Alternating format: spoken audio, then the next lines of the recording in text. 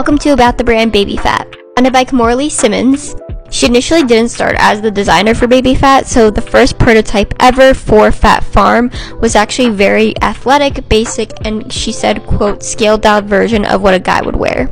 This inspired her to create her own line using her body shape as a guide and took full responsibility of being Baby Phat's designer. The clothing brand includes jeans and tops adorned with a curved cat logo, which is inspired by her pet Siamese cat, Max. Baby Phat's first ever show happened in 2000 and was run by her former husband, Russell Simmons, and the Phat fashion label. It drew a lot of attention from the hip-hop community, and from there, Baby Phat grew. In 2004, they launched a collaboration with Motorola and sold exclusive phones at Bloomingdale's. In June 2019, Baby Phat collaborated with Forever 21.